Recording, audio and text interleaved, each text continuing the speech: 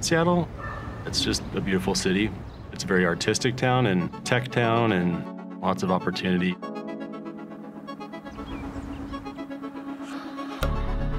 My name is Ryan Brott. I'm the training director at the Puget Sound Electrical JATC. Our apprentices are working at Microsoft. They're working at Amazon. They're surrounded by tech every day.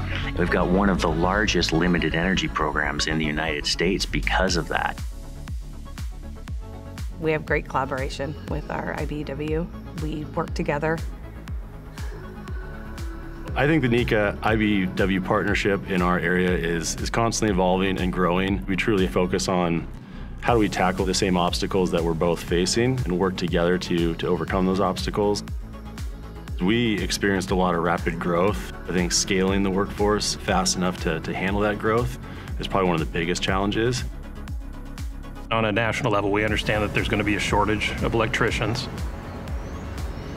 People are starting to exit the industry that are a certain age group, so we're needing a lot more skilled labor to come in.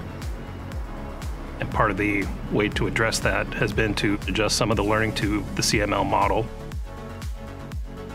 Computer-Mediated Learning, or CML, is a curriculum delivery method which allows the students to access training materials on their own time.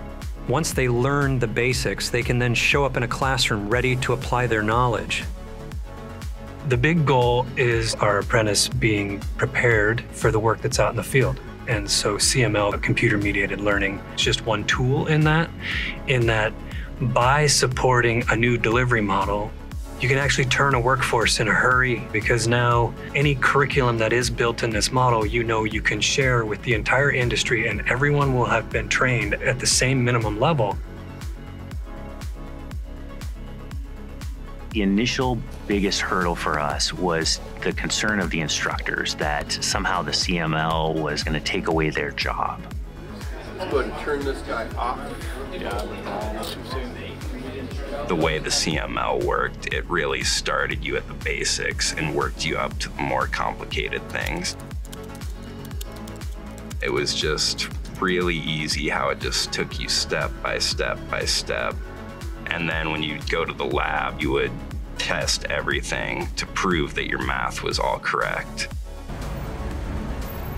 I think what I liked the best was at the end of a lot of the modules, there is what they call lightning round. They weren't allowed to leave that until they'd actually proved that they understood it. What the CML allowed us to do was to spend more time in the labs. We've only got so much classroom time to work with. And so with the CML, the students can do some of that work at home that they traditionally did in the classroom. I'd normally use the CML on the weekends, or if I started to fall behind, I'd be able to squeeze an hour or so in after work. It really helped to have all the flexibility with the program. My fears of them falling behind never materialized. Everybody came in the classroom prepared for what we were going to do that day, and it made it a lot easier. One of the coolest things was watching them in the classroom kind of sharing ideas. When something didn't work, either figure it out themselves, but they would also be able to work with each other.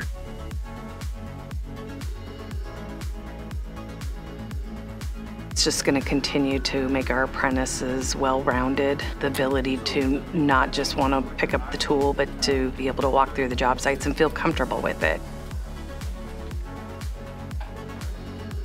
At the conclusion of this class, I saw extremely good test scores. I saw a level of understanding that I probably wouldn't have been able to expect from doing it in the previous way. I have a hard time imagining going back to the old way that it was being done. I like it a lot, and I think everybody should give it a shot. Be sure to follow us on social media for behind-the-scenes extras and industry information.